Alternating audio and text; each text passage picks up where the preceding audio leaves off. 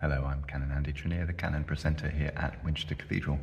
I'm not at the cathedral this week, I'm actually on retreat up in Mucknell Abbey near Worcester, where we have a great link with the cathedral in Winchester. It might seem pretty odd for someone who goes to church 2 or 3 times a day to go on retreat to a place where they go to church 6 times a day or more, and this is the chapel here at Mucknell where the work of God is carried out. For them, their prayer is their work, and their work is the prayer, not entirely dissimilar to us in the cathedral.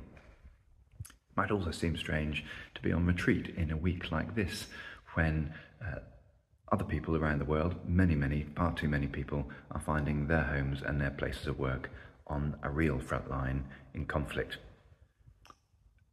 A lesson we can learn from these monks and nuns is that they are closer to that front line than often we are in our daily lives.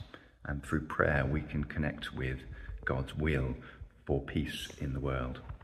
And so let us do our work, the work we can do in reconciliation and peacemaking by praying together. I invite you to pray with me now. O God of all, of Abraham, Sarah, Hagar, Isaac and Ishmael, our hearts are broken in pieces at the suffering and murder of your people. Our voices cry for peace and justice. Comfort those who grieve. Console and heal the injured. Be close to those in fear. Restrain with your mighty hand those who perpetrate violence. Send us your wisdom in all that we say and do, that our voices may always seek justice, peace, and security for all. Amen.